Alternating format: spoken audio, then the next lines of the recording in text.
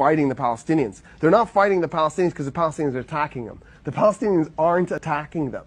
They're fighting the Palestinians because they don't want to have Palestine integrated with them because they'll instantly lose their majority. There are actually 7 million Palestinians living in Palestine and Israel. But 5 million are confined to the concentration camp that we call the Gaza Strip. It's just a concentration camp.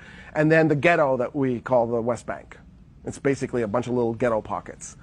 And so by doing that, what the Israelis have done is they've created a situation where the natives are in internal exile. Right? They're still in Palestine. They're just not in their homes. Their homes are in Haifa or Jaffa or Jerusalem. And so they're displaced inside their own country as a majority, but with no rights to citizenship. This is like the most nasty thing since apartheid Israel, apartheid South Africa. It might be worse than apartheid.